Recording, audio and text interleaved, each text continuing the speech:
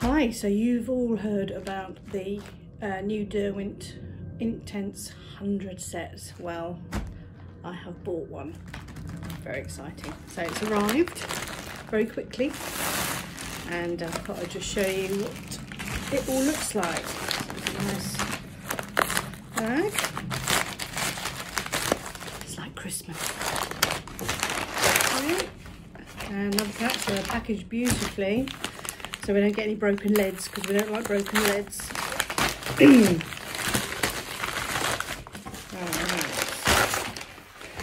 So the Inktense pencils are absolutely brilliant. So the colours are really strong. You can use them as a normal pencil, and then of course you add water and the colour just becomes super strong and really, really lovely. So worth getting them. So this is the 100 tin.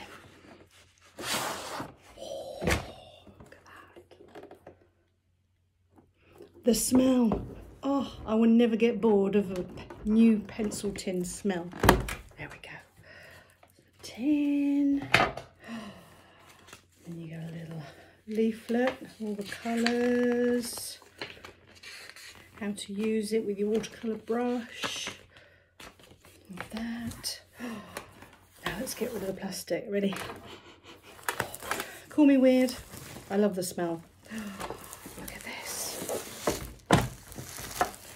Okay, so first layer's there.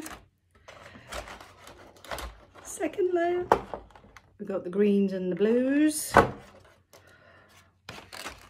And then the third layer, you've got all your neutrals. Isn't that fantastic? Oh, 3 layers of fun. So my plan to try these beauties out, I've just come back from a weekend in Amsterdam for my birthday, and it was great. And of course you're all familiar with the amazing Amsterdam houses along the canal.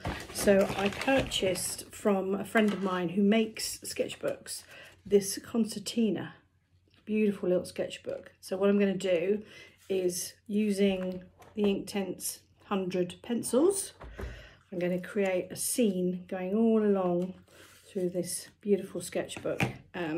It's Books by Sue Day, that's what she's called. So yeah, look at that. Isn't that fabulous? A lovely tin. And yeah, they're fab. Love them.